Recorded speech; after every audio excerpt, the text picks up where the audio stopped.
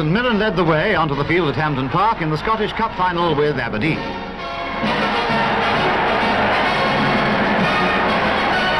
Aberdeen skipper Glenn spins the coin and Lapsley calls wrong. Then Baker sets the ball rolling and the great match gets going with over 100,000 roaring approval. The team that beat Celtic 4-0 in the semi-final were a bit slow to take command of the game. But before the first half was over, a centre from Miller was headed through by Bryceland. So St Mirren crossed over with the goal in hand.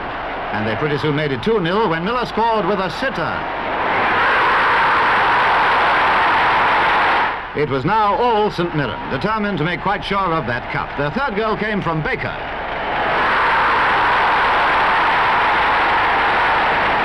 Aberdeen had never lost heart, and they kept going to the end. Indeed, just before time, they were rewarded with a goal by Baird.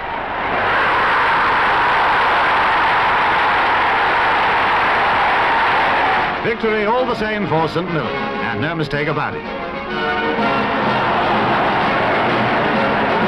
So the cup, presented to Lapsley by the chairman of the SFA, goes to Paisley for the second time.